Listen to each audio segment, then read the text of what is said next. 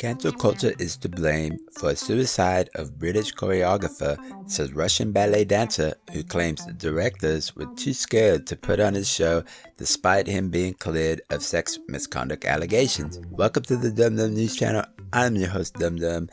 If you're new to the channel, please consider liking, sharing, subscribing, and leaving your comments below. So let's continue on with the article. Royal Ballet choreographer Liam Scarlett died at age 35, his family revealed.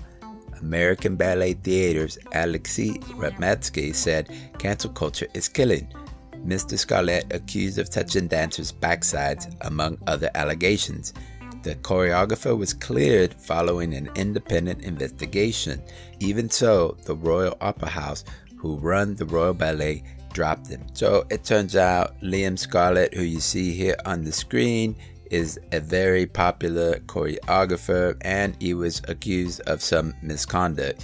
One of the things the article says is that he was touching people, and if you're in the dancing, any kind of dancing, and you're a choreographer or a dancer, you're gonna touch other people. That's just part of what happens.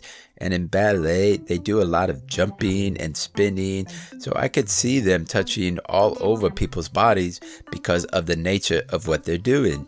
Then we have a tweet from Alexei Ratmatsky, who is a dancer, and it says, "I am shocked of the news of Liam Scarlett's suicide. What a tragic loss of a rare choreographic talent. How many amazing ballets he could have created yet."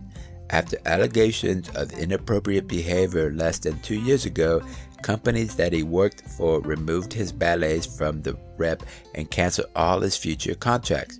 I did hear one director saying, "I can't program his ballets, I'll be eaten alive." Liam knew he has no future as a choreographer. That killed him. It should not have happened.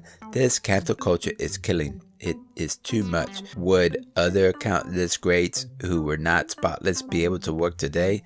How is it possible that the whole ballet world, all of us, turn our backs on such amazing talent, forcing him to die so young? Shame and sadness. Rest in peace, Liam. So after the allegations, directors were afraid to put on his ballets because then they would probably be cancelled too.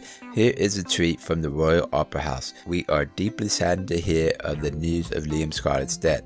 Our thoughts are with his family and friends at this very time." If your response to someone is very, very toxic, then you're probably part of the cancel culture problem that is pushing people to do bad things like commit suicide.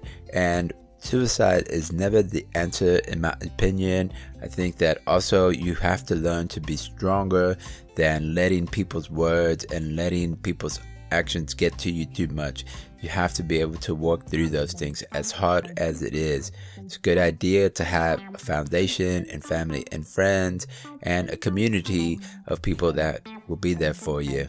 Well, those are my thoughts and opinions. What are yours? Leave them in the comments below. For the Dum Dum News Channel, I'm Dum Dum.